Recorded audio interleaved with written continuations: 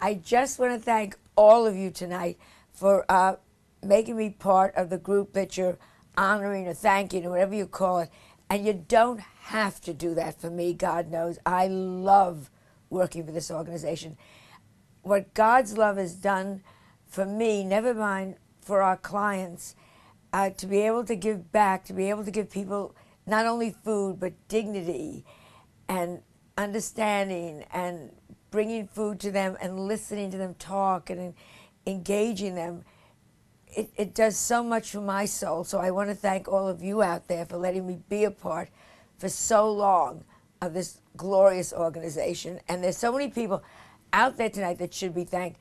My darling, wonderful Blaine Trump, who is God's love. I mean, when you think of God's love, you think of Blaine. There's no question about it. I made a list just so I don't forget any of you. The board, the wonderful board that shows up all the time.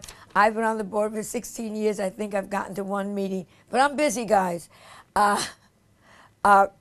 Karen Pearl, who is not only president but CEO, and I don't get that, but it just shows how hard she works, that she can hold down 2 jobs, and her commitment, astonishing. John Dempsey, up there with the ones that really care and can be called on and always come through for us.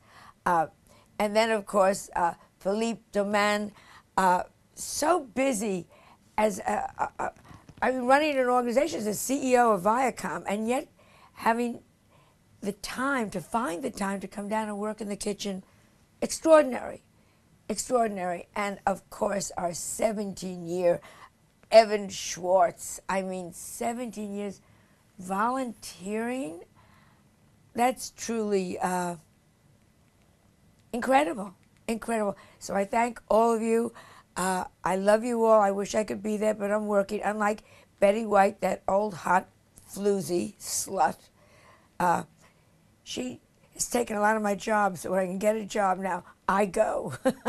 Anyhow, I love you. I adore you.